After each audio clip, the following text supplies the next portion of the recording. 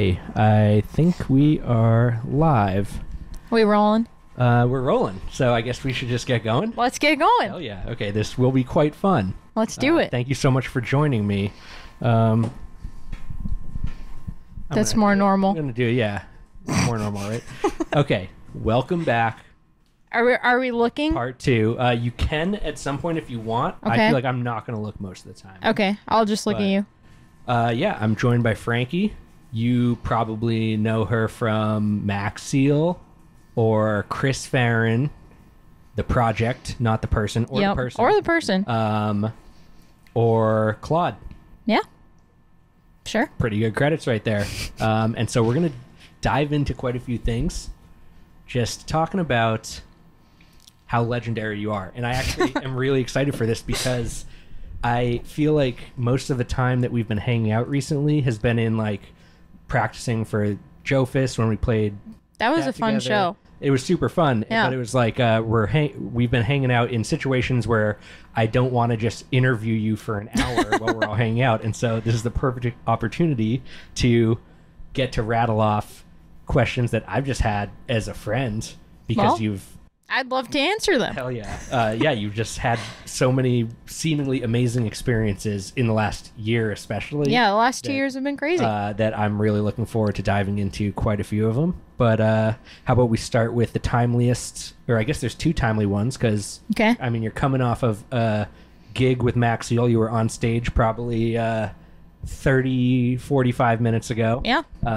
At the Sinclair with the movie Life and Piebald, so that was cool. Mm-hmm. Plenty cooking in the Macseal camp, but also the Chris Farren album Dropped today. Congrats. Thanks. And this is your first release with the project. Yeah.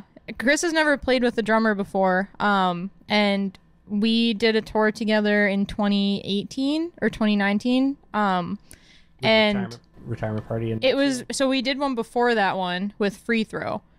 That's where we met, and we kind of forced ourselves into Chris's life. We were like, you know what, we're gonna be friends. And then we convinced him to take us out on his headline tour a couple months after that with Retirement Party.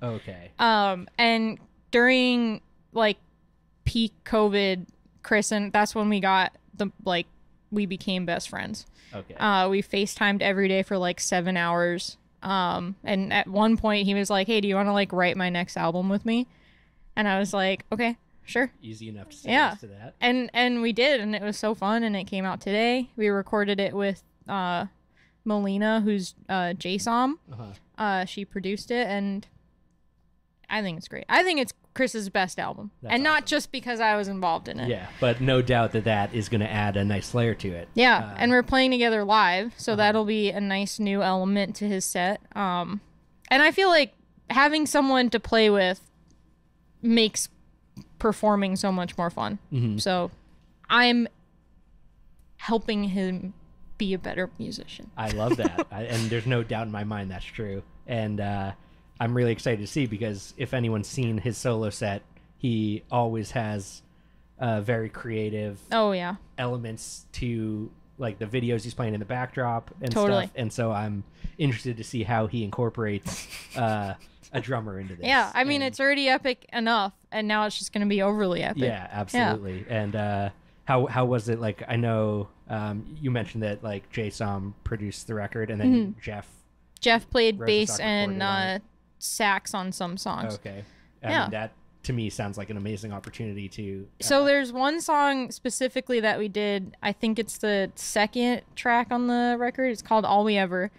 And Jeff showed up and was like, I'm gonna play bass on this song, and he started doing this crazy thing, and I was like, oh my god, that's so sick, but you should do it after you play some bass chords. And he was like, bass chords, like that's fucking crazy. And I was like, try it.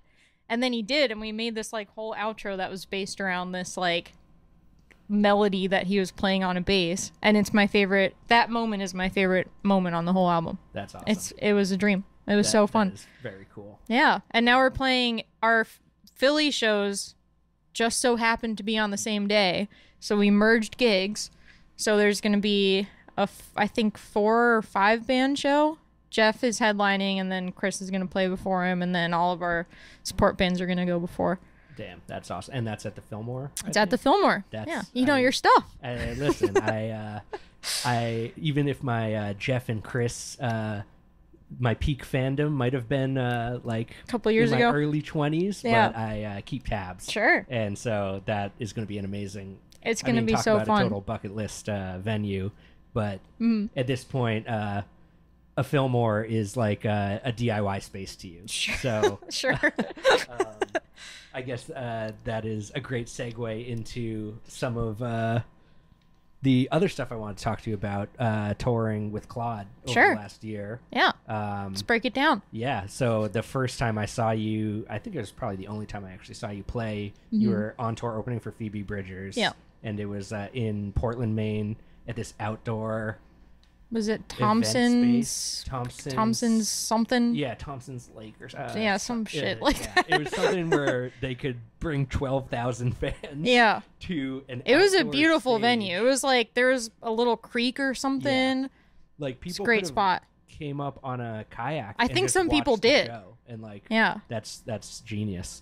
But that like blew my mind because it was the first time that I'm watching a friend on a stage like that. So what was it like to go into a tour like that?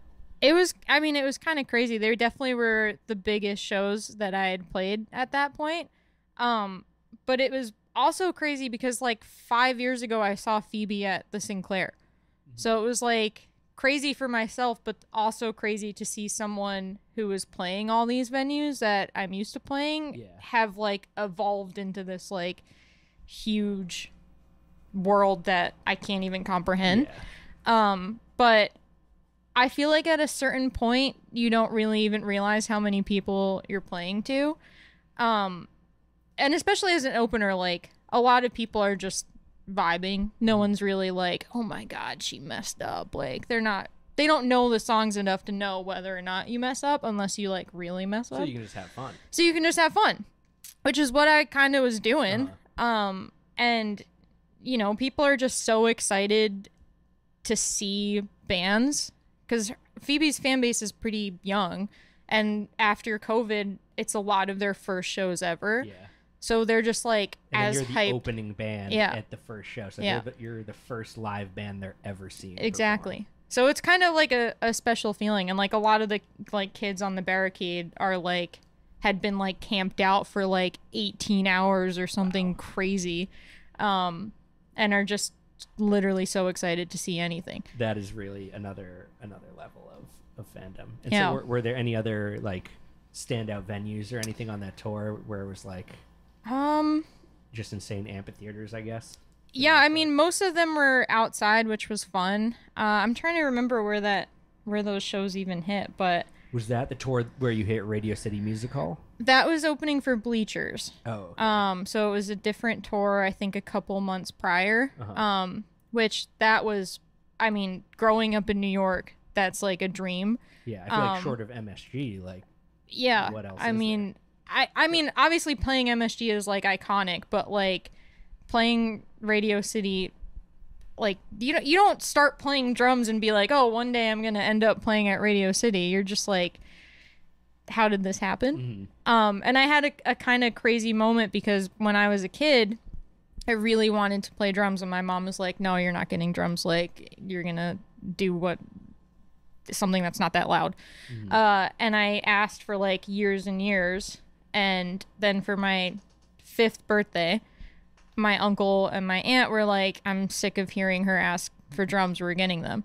And I got them for my birthday, and my uncle was like, I was like, oh, thank you, like, oh my god, this is the coolest thing ever. And my uncle was like, don't thank me, just when you play at Radio City, just get me a ticket.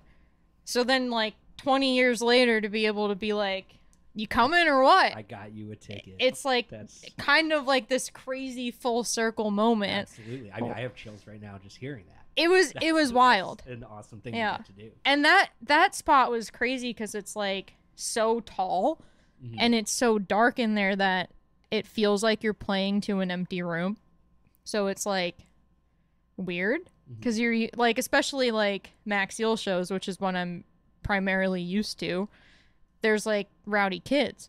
So it's like everyone's just like sitting there just like watching. I'm like, do you guys like it? Yeah. Or what? But it was crazy. Yeah, that was probably the most iconic venue that I've played in my life. But on the Phoebe tour, I think Thompson's Point. That's the name of it. Nice. I think that venue, I mean, it's the only one I can remember playing at, so I feel like that's probably was the best venue on the tour. Okay. I also don't get to play in Maine a lot, so yeah, I feel like that was kind of like a C market tour. It felt like there wasn't like Boston. Definitely, there was a Toronto show. Oh, that's cool. Which that must have been pretty huge. Yeah, it was. So we played at this venue. It's called the Budweiser stage. And there's a small stage outside, and then there's like an amphitheater where like bigger shows roll through. And I played the smaller spot, which is still like 6,000 cap, with Phoebe, and then in June I played the bigger room with boygenius. Okay. So even getting to like level up with opening for Phoebe and like different variation is like crazy. Yeah, no, that is actually wild. And I was trying to do, my research before, because I was like, I know you've done all these tours, and I didn't even catch that there was a boygenius tour. It was only 2 shows that we did with them. We did Pittsburgh and then Toronto, but it's just that is insane. It's wild. Yeah, that's insane. Yeah, that's super cool. But we haven't even touched on the best of the best yet. You got to open with Paramore. Open for Paramore. Yeah. That, I mean, I watched a video of Hayley Williams singing you happy birthday. So what was, the vibe seemed incredible on that tour. It was. And I'll start by saying the reason that I play drums professionally is because of Paramore. So I started playing drums when I was 5, but I started like actually taking it seriously when Riot came out, and I like basically taught myself how to play drums by learning those songs. And I'll say that people are always like, oh, don't meet your heroes, they'll disappoint you, but this was the exact opposite of that. They were like the coolest fucking people on the planet. They were all so nice. Like at the first day, I was like, oh, my fiance Mia is coming to the Salt Lake show. And then a week passed in between the shows, and I got there, and like Taylor, the guitar player, was like, oh, like, where's Mia? And I was like, why do you even remember her name? Like, are you serious? That's awesome. So they're just like, it was truly like a dream come true. Yeah. It was epic. Yeah, no, it seemed like at a certain point, I guess, to an extent, you can get desensitized to the big rooms or the big crowds, but getting an opportunity like that to not only share a stage with a band you've idolized, but actually get a glimpse into knowing them, hanging out with them on a tour. Yeah. It seems super cool. It was, that was probably my peak. It's hard to beat the playing drums to Misery Business. Yeah. So the funny thing about that was one day I was just like sitting at catering, and they were hanging out, and I have a philosophy that joke about anything, even if you're being serious, because you never know what the answer is going to be. So I went up to Hayley and I was like, I know you guys like bring people out to sing Misery Business, but have you ever brought anyone out to play drums on Misery Business?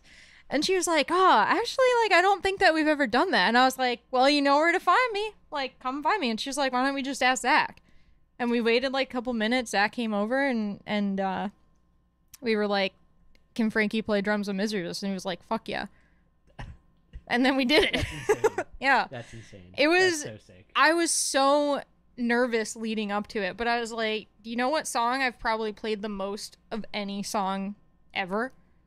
Misery Business. Like, I was like a kid, like playing with my eyes closed, envisioning myself like on stage playing in front of a bunch of people, manifesting what 15 happened years later would be the reality of your life. And it was really my parents were at that show. They like flew to Kansas to come see me play, and I didn't tell them that I was going to do that. So out of nowhere, I just like walked out, and Haley shouted them out and was like, "Oh, Frankie's here." Also, her parents came from New York for the show.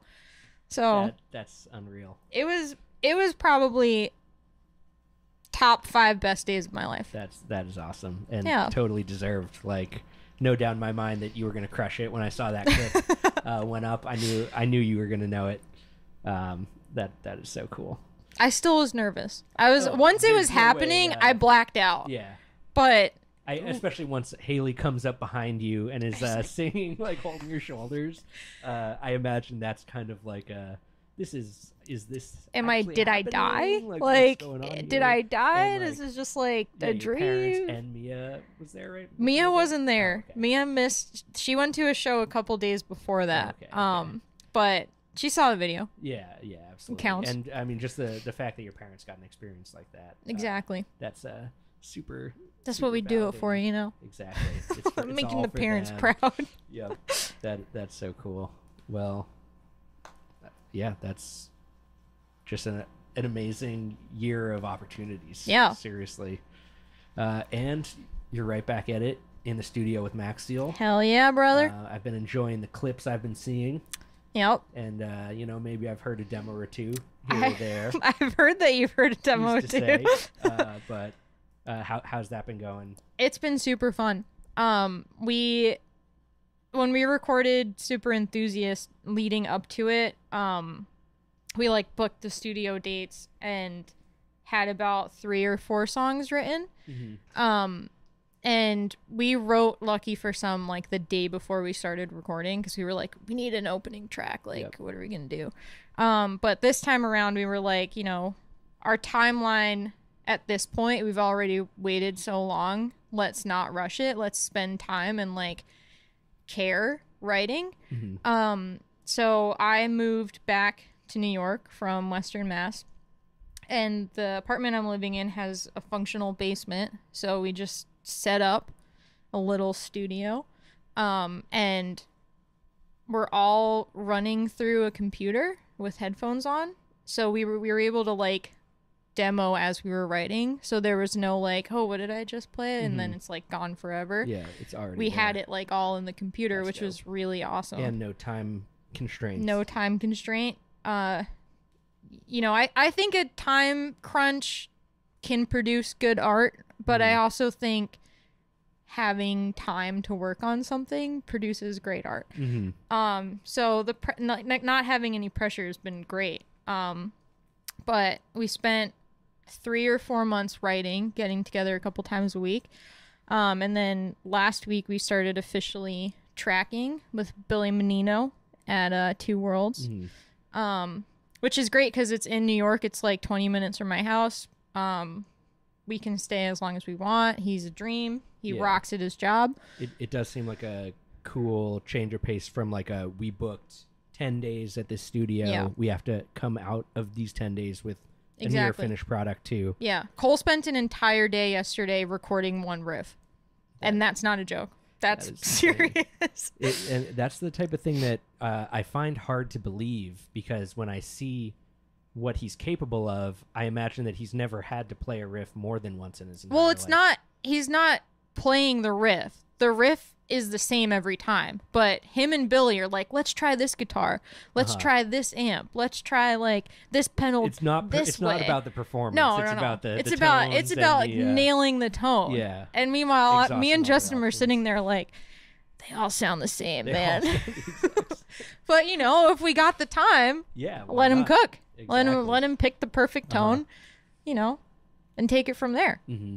Yeah, the longer it takes, the better the value is on recording it with Billy. Yeah. That's where he messed up by saying it could take as long as it needs. Exactly. That's awesome. And so, and you already finished your drums and everything. Justin and I tracked at the same time. We finished in about 3.5 days.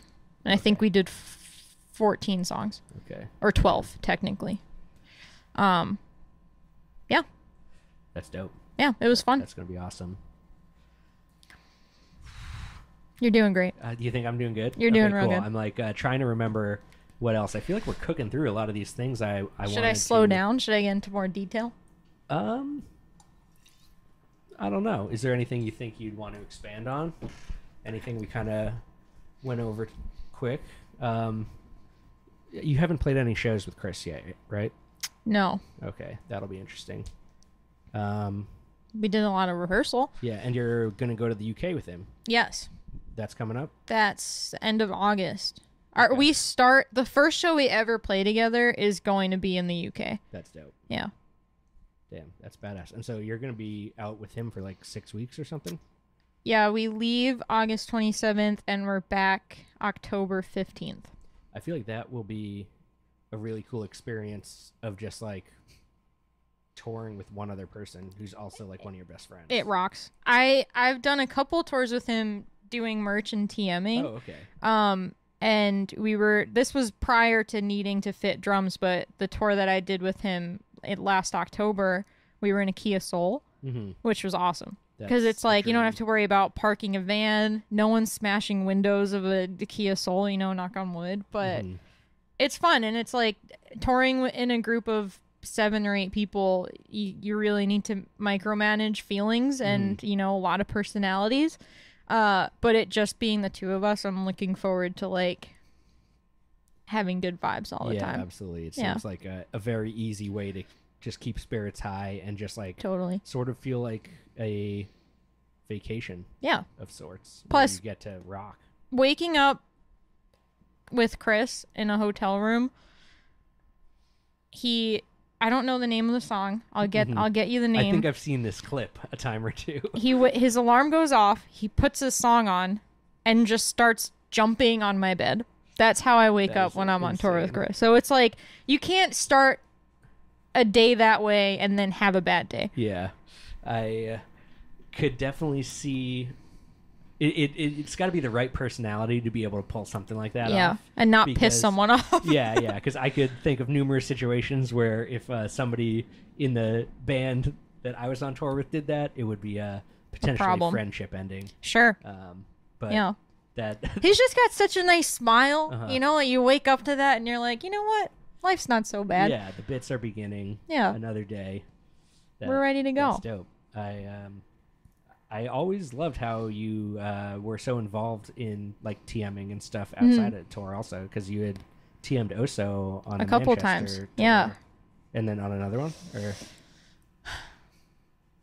I guess technically it was just that one. Yeah. There was one tour I played and did merch. Citizen tour? Was yeah. that the one you played? And, yeah. All right, so I imagine if you're in that van, there's only the hierarchy of responsible people in that van, you're towards the top, I would say. Yeah. So, I mean, not intentionally, but I feel like I'm just personality. Yeah. Just like I think I'm a similar way where even if I'm not a tour manager on a tour, I find myself taking control. Some amount of responsibility to get things. Someone has to. Yeah, otherwise you'd just be flailing around all day.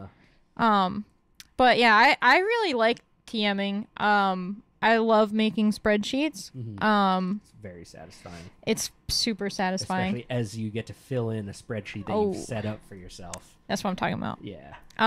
But I like managing stuff and keeping track of a million different things.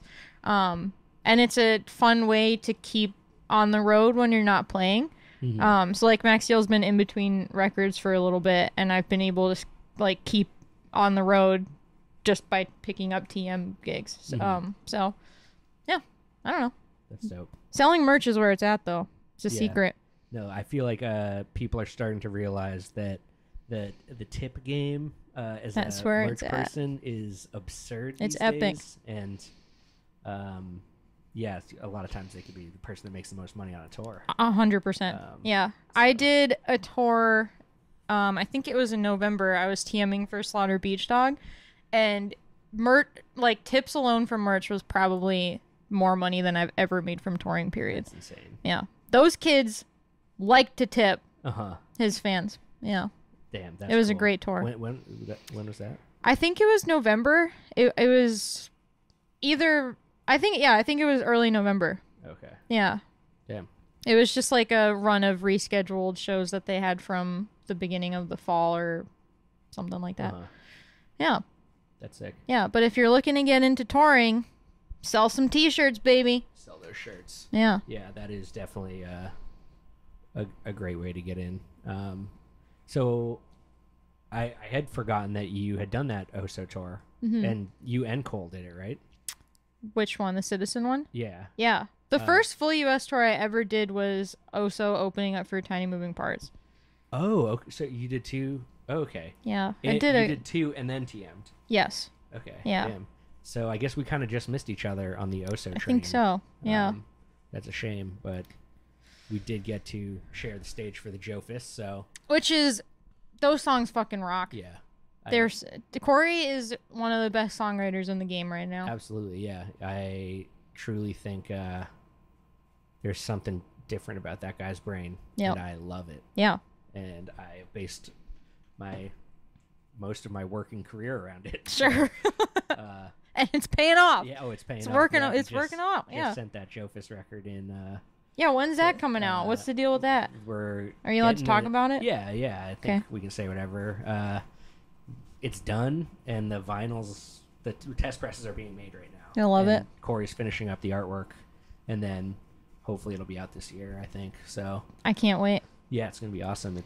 Just like the demos he sent, like that we learned for the show that we played last year. Yeah, we're good, and it got me excited about the songs. And then playing them live, I was like, these sound awesome. Yeah, like, actually hearing everything, and then he just did a great job on the recordings. Yeah, so. I don't think people know this, but the whole Joe Fist record was actually made twice because it was made once, and then Corey's backpack got stolen, and his laptop and his hard drive was in it, so he lost the whole record, and then he had to remake it. Yeah. Otherwise, it probably would have already been out. It probably would have, yeah. Yeah. And that was definitely tough, especially because it was on a Joe Fist tour. Yep. A little brutal. Yeah, but all things happen for a reason. That's what I'm saying. I'm sure that he was glad to have another 9 months to stress over it. Yeah. For all we know, I mean, I believe it in my heart. The second record variation is better than the first one.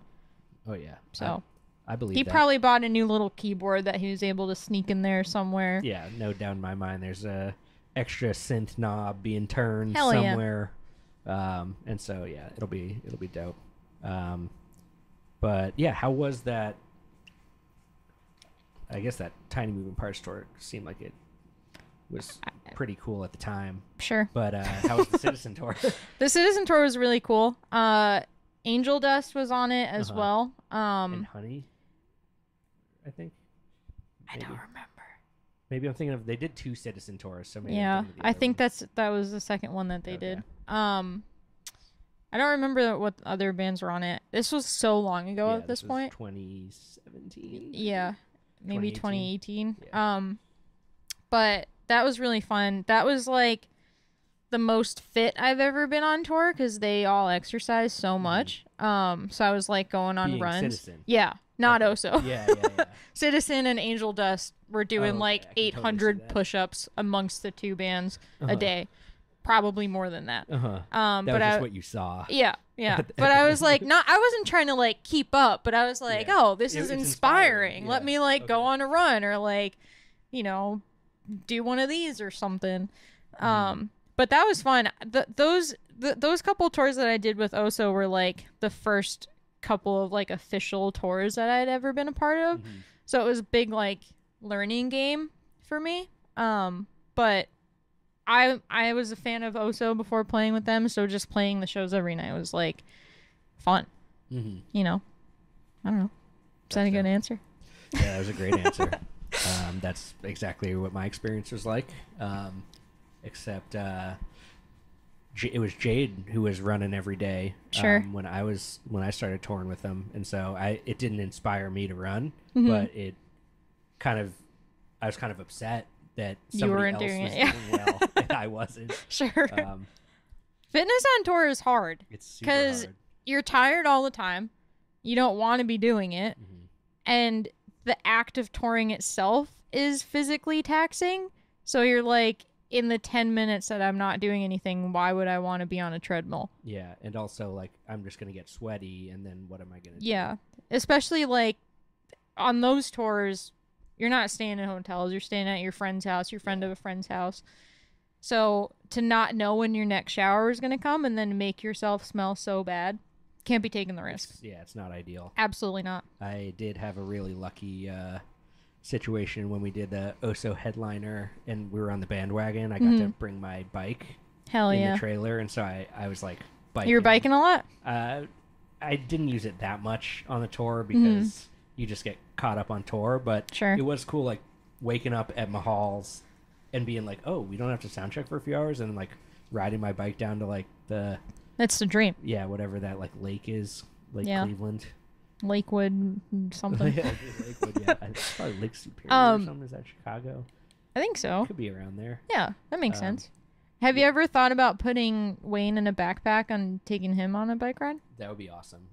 Wayne is petrified of the outdoors. Okay, so he probably wouldn't like it. Yeah, he loves to long for the outdoors through a window. Sure. But I've even taken him out on my balcony, and he is like trying to go back in. There. He's scared to be out there. Yeah, and so poor guy. I think it's for the best, though. It helps me not be afraid that he's going to try to run out the front door. Sure. And yeah, so I'm interested to see just how he develops in his old age. Yeah, he's a curious guy. He wants to know what's going on. But sure. Well, maybe the backpack would be good. That's true. Because he'll feel secure. A backpack that you've taken Basil. I do, and he loves it. On a bike. Yeah, he really loves sticking his head out of the car window, like when we're driving and stuff. And when I was living in Northampton, I lived right behind a really long bike path. That's so sick. And I got a bike, and I was like, I love this, but I was like, but I miss my dog. Yeah, and I was like, do you know, he loves being in the car. He probably would love being on a bike. So I bought like a doggy backpack, and I would take him on bike rides for like 4 or 5 miles. And it was just like a beautiful way to spend an evening, you know? Oh, absolutely. And I'm sure everybody that sees you is like, their day is better because they're seeing. I do think that towards the end of last summer, I became a little bit of a local celeb.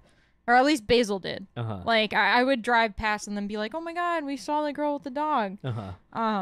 That's awesome. Which was funny. Yeah. Yeah. You should have started an Instagram page. I should have. You never know what kind of platform you could build. You know, I tried to get Basil into like TikTok world, but it's hard to come up with videos to make. I was like, I don't got time for this. Yeah, but it is interesting when you see that stuff when it works out. Like there's that Instagram page. I'm sure you saw this. It's like albums on a dog or something. Like, how did that pop off? And it's like this Instagram page just has like 100,000 followers. Yeah. And it's literally just pictures of a dog with records. With records on it. And so I didn't actually check any analytics to see if like, oh, they posted the Macseal record. And then we got more streams. 40, I mean, the streams have been going up. The streams have been going up. Unsure what caused them to, but in the past couple weeks, they've like gotten like almost 20,000 more plays. Yeah. Monthly plays. Yeah. Cole was lightly accusing me of hiring like a bot farm earlier. So did you do it? I can't say that I did it, but if I did do it, it would have only been with the best intentions. Seems suspicious. Yeah, not sure what has caused the pop off, but we'll take it. Yeah, and if anything, it was at least within a month or two of that album being on that dog. So actually, I never even considered that. You're probably right. Who knows? Because thank you, dog. Thank you, Instagram dog. I think like 10,000 people like that picture or something. That's crazy. Yeah, it's wild. Cool. I'm trying to think any other career highlights that I've missed. I feel like Macseal, Claud, Chris Farren covers a pretty good amount. Yeah. I don't really know. I don't know. And then you've got the Chris Farren stuff coming up. Any Macseal shows that you are legally allowed to speak about? There's one, but I don't believe we're legally allowed to speak about it yet. There is one. There is one coming up before the year's end. Okay. And it's, will people in the Northeast region be happy to hear about it? No. Okay, cool. But other people in the United States will be interested to hear about it. That's all I need to hear. Because now I know I'm not going. When is this going to come out? This will probably come out this month for sure. Okay, August. then I probably won't. Probably can't say anything about it yet. Fair. Yeah. But when it goes live, people will be returning to this video and probably commenting about it. A little bit. So. Has anyone ever flipped the script on you? In what way? Asking you questions? Yeah, I mean, we only did the one with Ryland. But, okay. When we did it, it was kind of like, I framed it like in a way where I was telling him to interview me before it. Okay. Because I was like, let's do an interview about you putting out The Brightest Days, like the new Origami album, and also it being Counterintuitive's 100th release. Got it. So it was like... So it was double duty interview. Yeah. It was sort of like with the pretense of being like, talk about this album, and then him being like, talk about putting out 100 albums or whatever. Sure. So, but I felt like it's not as sustainable to just ask people like, okay, so I'm going to interview you, but you are also going to interview me. It seems a little like... I just mean, if not for this, but at some point, if you're going to keep doing this, you got to get someone to interview you. Yeah. Oh, well, actually, I guess this could be a good plug.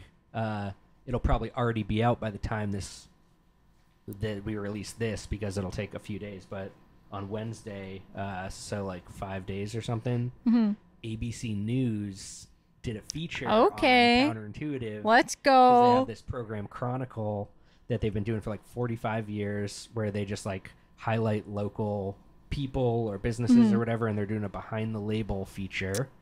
So they did an episode with like indie fashion label, and an episode where they like interviewed somebody who makes art for beer can labels. Okay.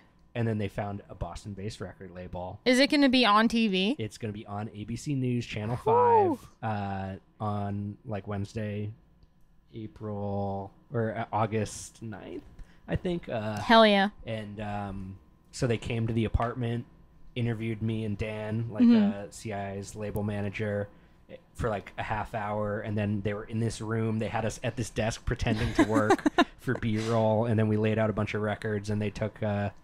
just a ton of B-roll of like records. That's awesome. I sent them a ton of clips. They asked for like just stuff, so I sent them the Macseal at the shop. At the iconic gig. Iconic gig. Maybe you'll be on ABC News. I'll tune in. Hitting a fill in a few days. I do. I want to tell you something, Jake. I've at this point played a lot of shows. Played a lot of big shows.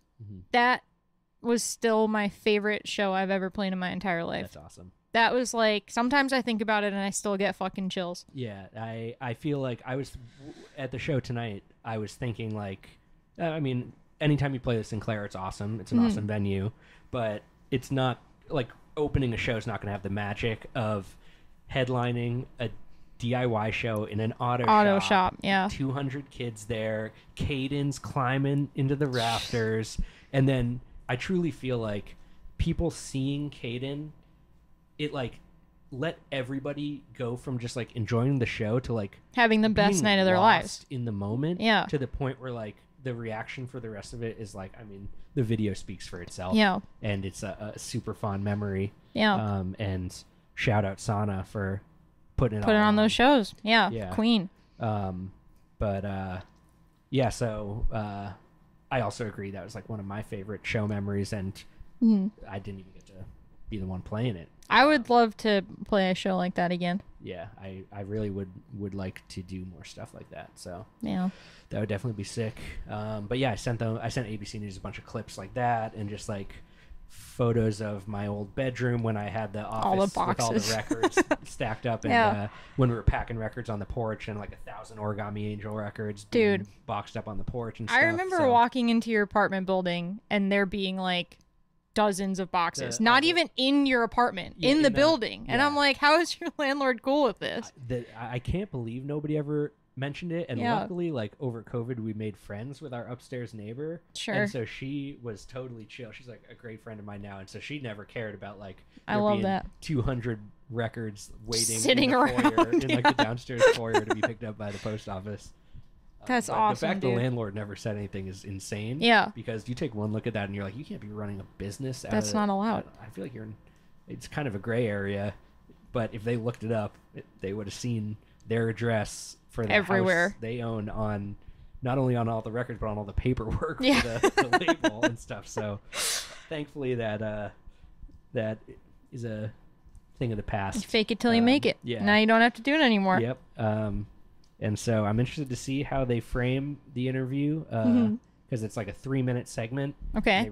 That's a long time for like a TV segment. Absolutely. Yeah. And so I'm really excited to see it, and I hope I don't look dumb because there was plenty of answers where I was like, I sound dumb right now as I'm responding, but they'll cut this part out. Yeah. I bet it's going to be awesome. I think so too, and it's just cool to get an opportunity like that where it's something more for the old heads, where like I told my parents about it, and my mom was like, I've watched that program every night for 20 years. Whoa. And so it's like... You do it for the parents. You do it for the parents. And the idea of, like, just people from the town I grew up in, just, like, watching the news and being like, we know that kid. Yeah. Like, he went to school with my... I can't believe he made it. Or whatever. Yeah, like, so I think that'll be a cool validation. Sure. That...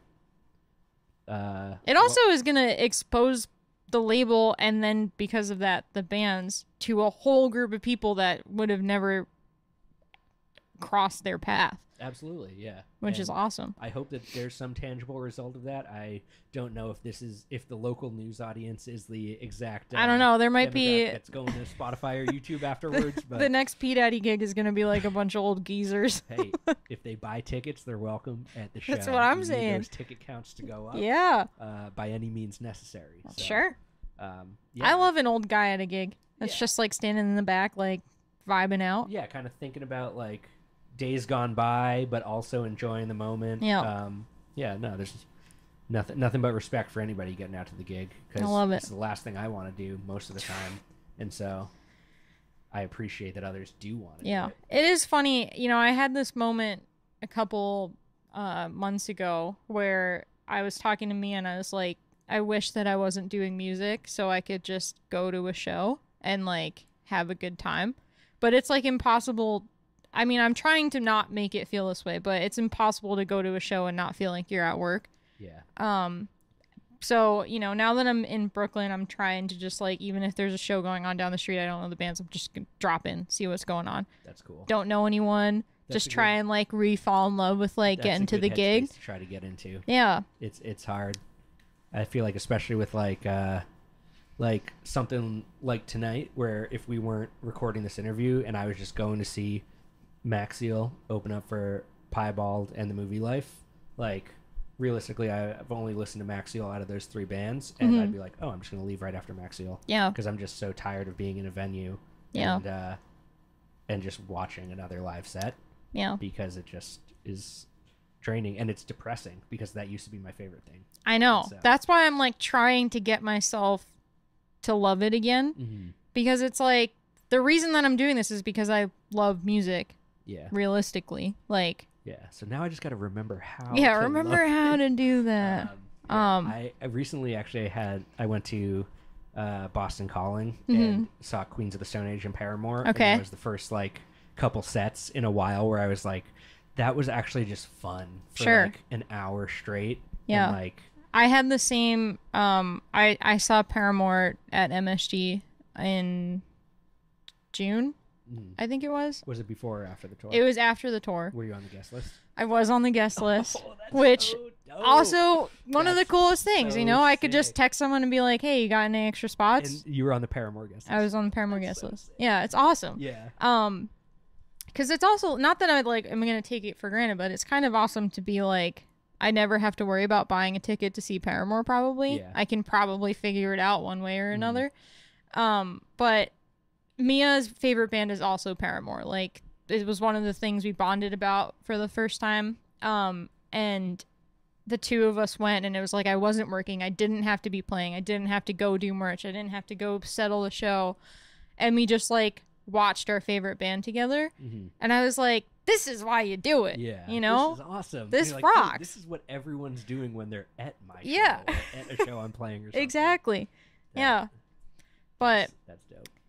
I mean, going to shows is hard, but sometimes you just got to get a grip and go and have fun. Well said. Suck it up. Yeah. Get to the gig. Yeah, I will say when I saw you open for Phoebe, and there's a line probably 100 people long to get through security. Sure. And I'm walking up to that box office that says guest list on the side, and every single person in that Just line looking is like, at you. does this person know Phoebe? And I'm just like, yes, I do. Technically, yeah. And so, yeah, it's a good feeling. That is so Yeah. sick. I that show was fun also because I saw you. I was going to say, do you remember the moment? Yeah. Because I love... And we didn't even get to talk that No, night. that was the only moment we show. had that whole night. But I really like making eye contact with people when I'm on stage. I know some people are like, oh, I could never, like, I just have to, like, space out and not think about there being people. But I love, like, making eye contact with someone, singing the lyrics, or, like, just seeing people having a good time. And I was like, I know Jake is here. I'm going to try and find him. In the sea of 12,000 In the sea of 12,000 people. And it must have been in between songs because I waved back at you. I think it was during a song and you weren't playing that part. And I waved at you. But I couldn't even tell you how many people are in Claud because I was only watching you the entire set because I'm like, it's fucking Frankie up there. And so I'm just like religiously watching you, and I see you scanning the crowd, and I'm like, you're gonna see me. Yeah. And so I just hit you with the point. I mean, I was looking for you. Yeah. And so you saw and pointed back, and people around me were like, she just pointed at you. And you're like, yeah, that's Frankie, motherfucker. That's Frankie. Yeah. I that's why I'm like, especially with people that I know have been like coming up through DIY, I like love those moments where you're like, we're fucking doing it, bro. Yeah, are you seeing this? Are you seeing this? Yeah. Like, look at us go. Yeah. No, it was, I mean, I felt a sense of pride watching you get to do that. So I can only imagine getting to do that. Billy keeps saying, which I'm not gonna own this because it was Billy saying it, but Billy keeps saying that the misery business moment was a win for everyone in DIY. Yeah. Oh yeah, absolutely. And I'm like, I feel like I can't say that because it's like, it happened to me. But I'm like, that just goes to show you pay your dues, you play shitty gigs, and eventually maybe you'll end up on stage with Paramore. Yeah. You also just have to be one of the most elite, technically proficient musicians out there. I mean, that comes through the hard work and paying. Yeah, I don't think I ended up on the Claud gig because I'm good at drums. I think that, and I really believe this. Obviously, it matters to be good at your instrument, but you can learn how to play an instrument. You have to be fucking cool. Yeah. And like, if you're not fun to be around, people aren't yeah. If you you're gonna be a pain in the ass, you're not gonna be asked back on tour. So you need, if you want to tour, you gotta learn how to chill. Yeah. And like, be a nice person, ultimately. So before you pick up a guitar or drums or anything, just work on the vibe. Learn how to say please. Learn how to say thank you. Yeah. You know, be grateful for what you got, and don't take it for granted. I don't know. I feel like someone gave me that advice once, and I was like, you know what? Don't be stuck up. Don't be a pain in the ass, and you'll keep getting work. Yeah. I mean, I feel like I'm a prime example of that, because I am from the opposite end of the spectrum, where like you're like a Berkeley trained like drummer, like, and obviously you're fun to hang around. Sure. And so it's dope that you have the skills to back it up. And then I bought my first bass when I was like 24 and was leaving for a Pictures of Vernon tour the next week. Yeah. And now you're gonna be playing bass in fucking Japan. Yeah. And I don't feel like I have the technical ability to do it, but I'm fun enough to be around that people keep. Also, you got a killer stage presence. I feel like if I'm having fun up there, people don't care about the mistakes as much. You're right. And I said this to Justin today, but I said, so we played 2 new songs today, and I was like, you know, people don't realize that you mess up unless you mess up the first note of a song. So just play the first note right, and then you're gonna be, no one is gonna realize if you mess up any time else in the song. That is, I'd say for the most part, that's true. Yeah. Especially with like a melodic instrument. Drums are harder because if you really mess up bad, it's easy for people to realize if you mess up on drums. But yeah, I think with bass, people kind of only notice it if you mess up. Sure. But it's got to be pretty blatant, and thankfully, it's easy enough to fake it through the mistakes. Yeah. I mean, what, you got 4 notes up there? Yeah, it's really not too much to worry about. That's why I went for it. It was the you bought me a bass, actually. That's true. Oh yeah. And I play it sometimes. That was a really special day. I was actually thinking about bringing that up. Yeah. Because it meant a lot to me that you and Mia made me Valentine's Day cupcakes that year. That meant a lot to me. Yeah. That was cool. So I was like, during COVID, obviously I couldn't do anything. And I was living in an apartment in Boston. I didn't even have my drums with me when everything got shut down. They were in New York. And I was like, what can I do? And then I think I tweeted something that was just like, wouldn't it be so sick if I learned how to play bass? And it felt like the next day you were like, there's one on the way to your apartment. Mm-hmm. That was a special time. It was like the most baller thing anyone has ever done. I was definitely...